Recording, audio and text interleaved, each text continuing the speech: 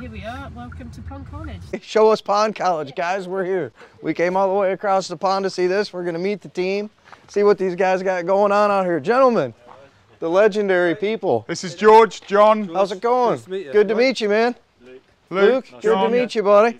Kenny, John. Hey, how's it going, man? Thanks, sir. Well, show us around, man. So this is POND.college. Show us your guys' place. It's pretty impressive out here. One feature here, this is the rainwater capturing. So we've got 25 aqua blocks. All right. It captures all of the rainwater off the roof. That's cool. You got awesome carnies in there, too. Yeah. Fire's burning. That's fantastic. I haven't installed any of the walls yet. I've not put one in. So this was the first one we put in. I think they look really cool, especially that part with the logs and all. Yeah. And then we put in a bog this year. It's just literally a case of a bit of pond liner and then just loads of peat. It's fantastic. I love that. And then Makani's. Yeah. And you had to go and get, you just went and saw how big my tubs were and you went and got bigger tubs. That's how this guy is. He's just got to go bigger, that's all. And we got Venus fly traps in there as well somewhere. I didn't learn a lot about Venus flytraps yet, so I just started getting a few of them, and I just found out that they have to go dormant in the winter. I didn't realize that they actually have to go dormant. That was something that I'm just starting to figure it out. So now that I'm getting my own personal spot built, I'm gonna get the opportunity to play around with a little more of this stuff. Do you know the names of all these mosses? I bet you do. Yeah. That one's Fred, that one's Tim. That one's John. That's the Catroni, the Adams. Get out of here. Well, I can see a lot of opportunity in here for you to actually put together like a combo of teaching people how to build a carnivorous area into the side of a pond, and then you get tons of ideas of, you know, how much you can do and how big that can be in the side of a feature, because, you know, we do stuff like this all the time, and our features in Tennessee, we build a lot of big stuff, but it doesn't matter that you couldn't have a small pond with a lot of that going on in the background to naturalize it and make it, I would say, more swampish. Like around where my dad lives up in the northern Michigan, there's tons of stuff like this under the trees where it's all soft soil and it's just years and years of accumulated organics. And so this is just trial, cool. Trial beds really, just to... Super cool. It's cool. So we're going to have a pondless waterfall coming down there, and all of this blue is going to go. But again, this is for teaching, so we've got little different aquariums for all sorts of different stuff in there. You got snails going on. Yeah. What kind of eggs you got? These are frog eggs. Frog eggs. And also there's lots of Daphnia, and you see the sort of like you have to get your eyes in, but you can see Daphnia and beetles and... Yeah, there's all kinds of cool stuff in there. And you got so much nature going on. That's the Daphnia's little teeny things. So this is all still water, so there's no pumps involved. It's just literally a case of just a still body of water, and you can see if you look at the back of the wall, it's completely teeming with life. Yeah. It was going to be the filtration and the windows to see what was going on, but then in the end I just decided to just for the first year just to separate it. And then we've got fish in that one, more wildlife in this one. It's cool, doing different things though in the lockdown pond. So this is the largest pond aeration going on in here. We've got the banners up for the event. That's super cool. Aquatic Art Live. Yeah. I love it. And you got water coming out of everywhere. Yeah. That's fantastic. And these are new in this year, so we've just put these in. And the basalt columns. You got the basalt. Oh, there's a little teaser for what we got coming. Yeah. I love these pebbles. Yeah, so I did it intentionally so it looked like it was connected to this pond, but people were stopping like they were going to walk on it, so we had to put the bridge in. It's just literally bits of timber on the floor because the water feature finishes there. Gotcha. And people didn't realise, you know, people would be walking along and then stop, and then it's okay, it's just pebbles. So how is the horsetail here? So that big stone in the middle of the gravel, and this big stone here is the edge of the liner. So it will stay in, it may come over the top of the liner, but we can just keep hold of it, and it's not that invasive. Yes, it does run, but we just cut it back and then it's fine. All right. And what, man, where is your your gas for that. Ah, that's good, isn't it? Talk to me. You did good. Where is it? What'd you do? Put it underneath it or something? Where is it? Under your log? What? Tell me where you hide this thing.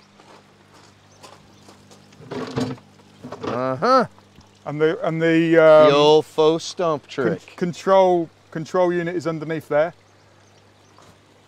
So then we've got the basalt column ones here for the gas canisters. So there's a gas canister underneath there. Yep. Gas canister underneath there, and then he's put the control box underneath here. So he put this. So Luke put this one in last week, Charlotte. Yes, we did. Nice work. Do you remember me talking about the NRG? So that's the NRG waterfall. This one we built as a builder pond day. Okay. A few of the big rocks I did before. All of the building was essentially done in a day for a builder pond day. Man, I just love the way you got it all walked through too. You know, as you're putting it together, you got spaces to walk and bridges and elevation changes. And that's what it's all about. So for me, it's all about the journey. It's the integration. Absolutely. All about the journey. So then this is the DIY garden. So this time last year, we were literally starting to put this fence up. This is Charlotte's garden. So this is for DIYers. We got a little bit of fairy stuff there. We've got a seat. George put in the seat. Charlotte and George put this tiny little pond in. I think it was Good Friday last year. I love it. You got a little drunken duck. Yeah. That's a Chinese dish, drunken duck. Yeah, I like this. My grandkids go haywire in here. I like all the little sedums. You call those hens and chicks? We call sempervirens or house leeks. We call them house leeks. Okay. Beautiful. I love all the little short ground covery plants. Yeah. Saxifrage. MJ's the guy that knows the real names of all the plants. I would call it the short green ground cover with the pink flowers and the medium short green ground cover with the white flowers. I'm a creature of habit, you know. I just find the ones I like. I love that. I know what that is. You know what that is? Mm-hmm. That gets the blue flowers, right? Yeah. That's the short green. Myosotis palustris. Yeah. Yeah. Tell the world what he said. It's a Myosotis palustris. Sodas and plastris. Then we got this one. This speaks to my heart right here. This is fantastic. This is the latest version. This is awesome. We've just done the raked gravel. Love it, love it, love it, man. So this is the floating Zen garden. This is super Zen, man. Tell the people about the wall. I think the moss wall is one of the coolest things that I've seen in a long time. I love the dripping water just running out of the top of it and all of this. It's got so much just awesome color and feeling in here. Yeah, so I took the guys waterfall walking in November, and essentially we saw the moss weeping, and this was Kenny's idea. So what I did is I put the framework up for the floating Zen. We've put the floating deck in about 12 months ago. Daniel from Brit Ponds came in and helped us do this. Kenny's the guy that basically put all this in, and it is again it's a bit of trial and error. We've got ferns, we've got Lysomachia, creeping jenny, we've got some logs. You can see some of the logs are actually sprouting because it's literally green wood, but we'll see what happens. You know, we're just... That's fun. Yeah. And the way that there's some rocks stuck into it, it's just cool, man. It's a lot of different textures and colors and substrate and water dripping out of it. So what I wanted to do is, so the brief here for this one was tranquil, less water noise. So we've got this is the noisiest bit, but we can still calm that down. So this has really been an evolving thing. And what we didn't want to do is we didn't want to compete with the NRG. So when I built this fence wasn't here, and you could hear that monstrosity. So putting that fence up, just that barrier, it does calm it down. And we can hear it because we're quite elevated. But if you sit down, then it calms it down again. And once we plant up in front, because I will plant conifers in front of that as well. But I also like the break, so it's not all bamboo all the way around. I like the view. We will probably put a gate on of some description, just again to slow people down. And I like the textures, having a different crushed granite. Again, it's a different feeling, it stops people from, you know, going in. And that's what I think it's all about, is it's the journey. And it's just absolutely gorgeous in here. This little spot, it's like a secret room in the back of the garden. Yeah. And I mean, the little, I just appreciate so much, because I've built a lot of stuff out of bamboo out in my gardens. And I know how much work it is to go out and collect different sizes. And if you're drying it out and putting it all together, and I can see that he's got stuff run through here. He's wired them and got them screwed and built the nice caps. And so this up here, I noticed from this artistic element from way back when we were walking in, I saw the bamboo rays coming out up top here, and I thought, how sweet is that? I knew there was something cool back here. So essentially a case of, we built all the walls, that's the sand being delivered. So we built all the walls, and they come in panels. So these are the same, but this has been sun bleached. So you can see the sun bleached where that roll was.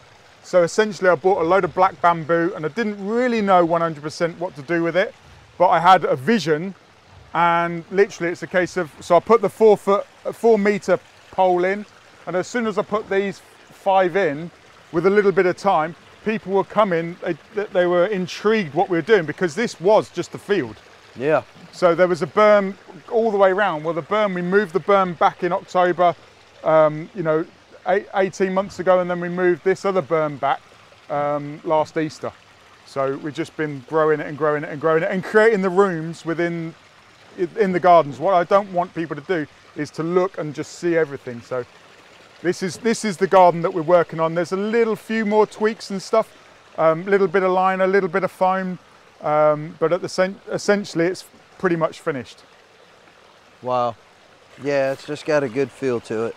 I love the placement of these stones and the raked gravel, and you have to duck to get out. You have to duck to get out as well. Leads you through. So I put that in because you have to bow to come in. I love it. And then this one, Freddie from Eco Water Gardens, he's come into the event. He put this one in. Okay. And essentially what I do is I just give them the sort of like the kit, and say, get out of your comfort zone, get a creative, get that aquatic art, and just do what you want. So he put the sphere in the middle. Me personally, when he put the sphere in the middle, I was like, what's he doing? He's putting the sphere in the middle. And I was like, if it was me, I would have pushed it back into the bank. Yeah. But now it's in the middle, it's 360 degrees. So when you're up the top, it's really good. So it was interesting having another contractor come in and putting the sphere in the middle, and actually it's better than being in the bank, which is what I would have done. Because you're pulling people from over there. I've been learning this lesson a lot with my boys, that when I give them a design and they do something totally different than what I would have done, and it's like I got it in my head what I would have done, but then after the fact you come back and you realize that it's just as good in a different way, and it's a way, it's just a way, there's lots of ways. After the fish. Just watching the fish over here. So we put that island in as part of it, and now Luna just sits on it. So there's a couple of rocks on the lockdown pond that I put in for Luna, because I knew that she'd be fishing. That's beautiful. It's sweet, man. It's I like hard this one, and it really does grab your attention from way back, because it's got the volume. Yeah. It's got the volume, and this deep sound right here, this waterfall where it comes through this deep ravine has got an awesome sound. I love that. People try to push water so wide sometimes, and I feel like you get so much more impact from that. It's just ripping through there. This is the view that I really designed, the first few rocks for this sort of like area, and we've got a mystery waterfall coming out here. I literally just chucked in about 17 valves at the top. I had 2 lines going around, and then just put a load of valves on, and just so we can tweak it and do other sort of stuff. You got a good bit of flow going on this feature for the size. Yeah, you know, the path. So we put in a stepping stone just so you can get interactive with it. You know, if you want to get interactive, you can get interactive, and you can go on an adventure walk. I'm going.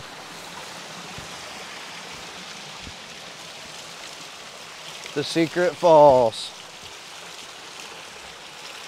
And I mean, how long has this been in here? Not even a year. Right? So I mean, all of this that's going on, this is the stuff that I love that makes these features look amazing. is this ground cover. I can't tell you how many times that we put in great water features like this, and they just don't get a lot of landscaping. You got to do these things.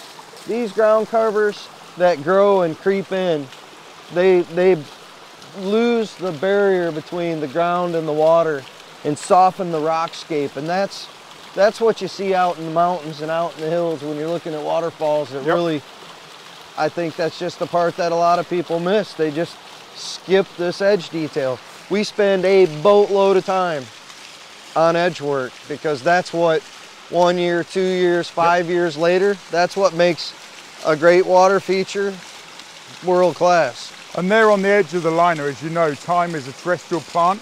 Yep. You know, you can use it for culinary points as well. So this outcropping of stone was the last thing that I did. So this was done last February, and then that's it. I haven't done anything physically in the garden since February. Okay.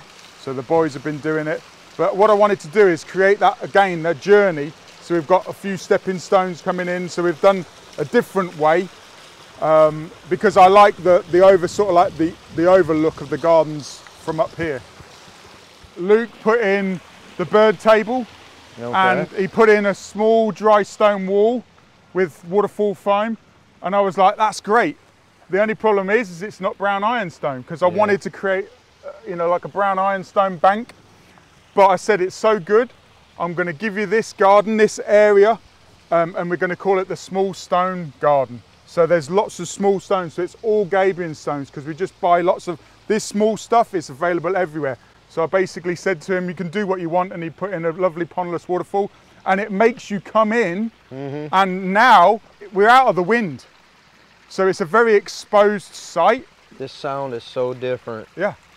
And it's like it reminds me of almost like the snow melt up in Michigan when I'd be up there and it'd come down and just that nice gentle trickling sound. It's a whole different, like you could almost sell to a client on sound. Yep. When you've got this many places for someone to go, to be able to come out and find what's right for them and their brain and their space, like what's going to be the right calming sound for you.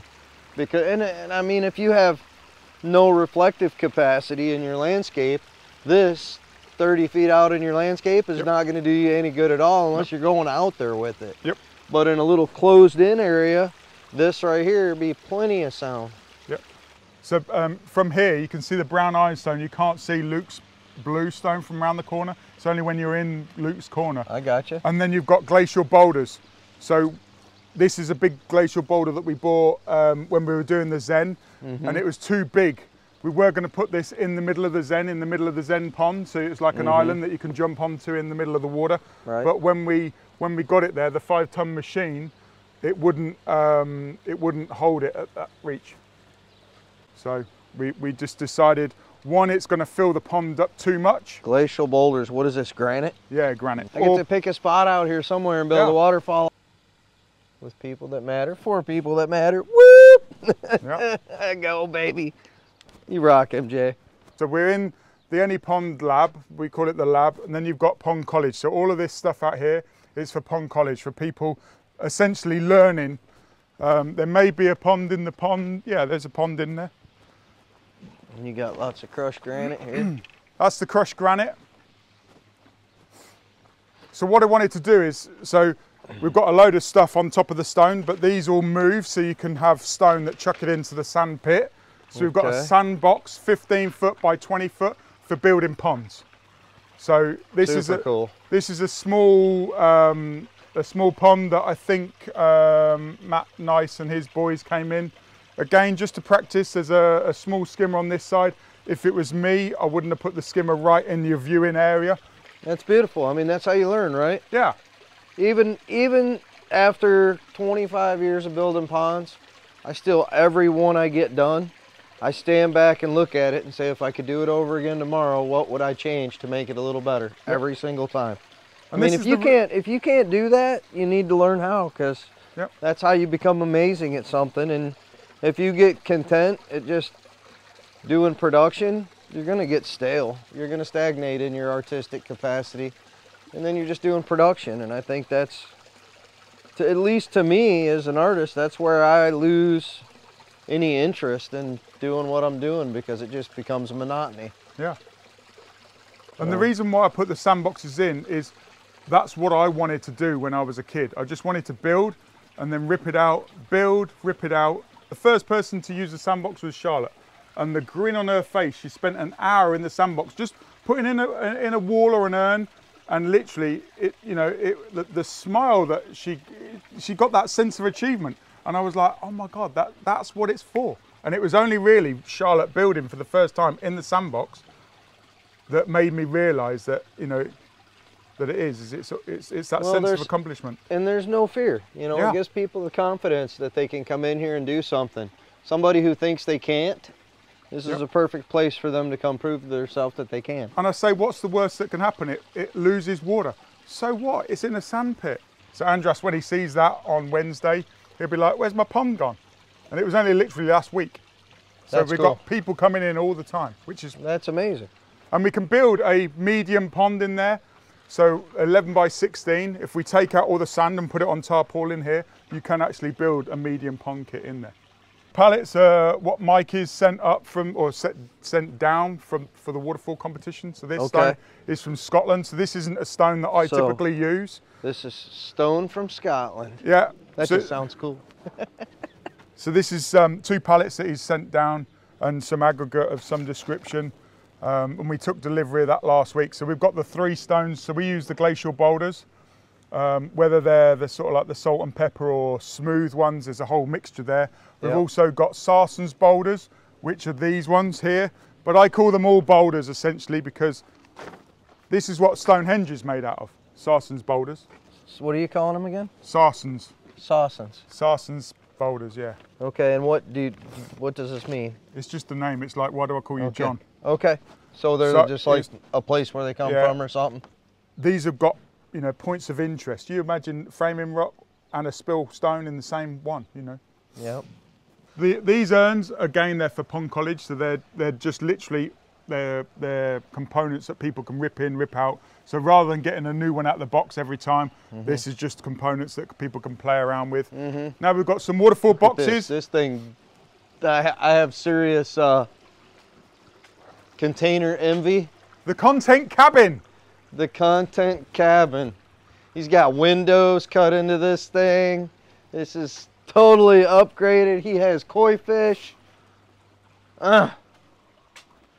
This is a thing we may have to export your POND.college building painter.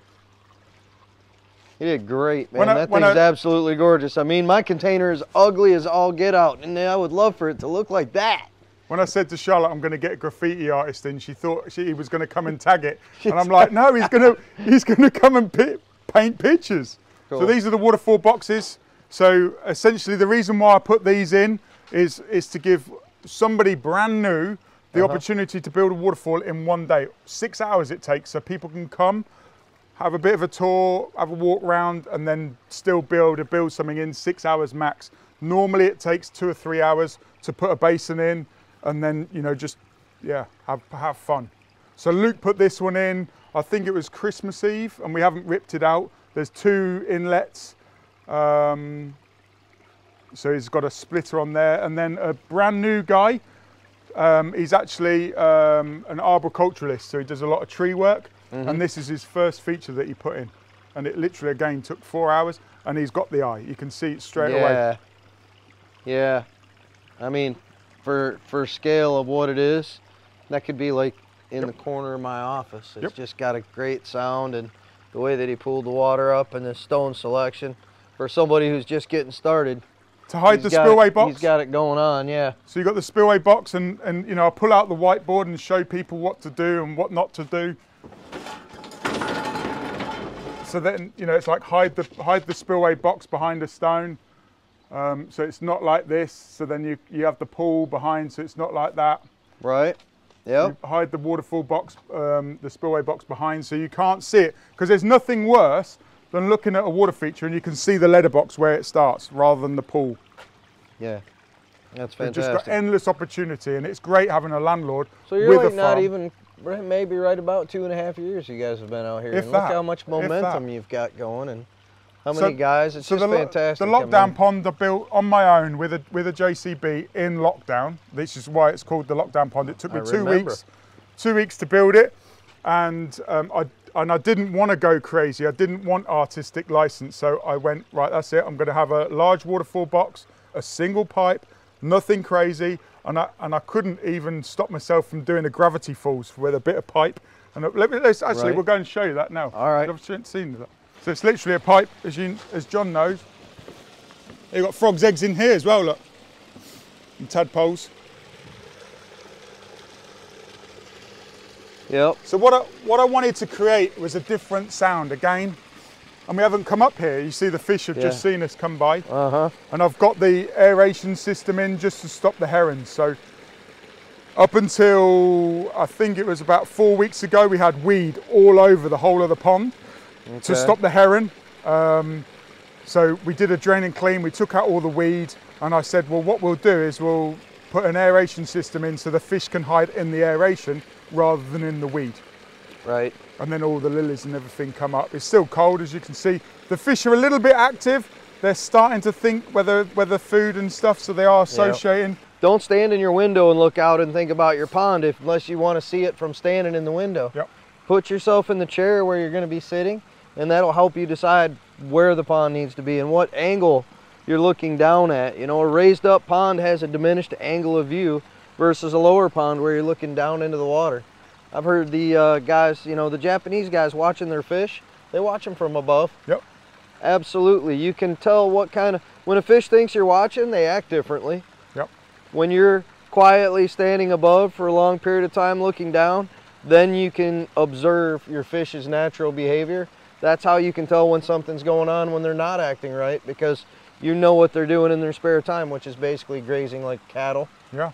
Chewing the algae off the rocks and doing their thing. Algae, sorry. Algae. We're in England. That's right. Very cool. All right, well, at some point we got to talk about that. Did you see those signs back there? That's fantastic. I just love it.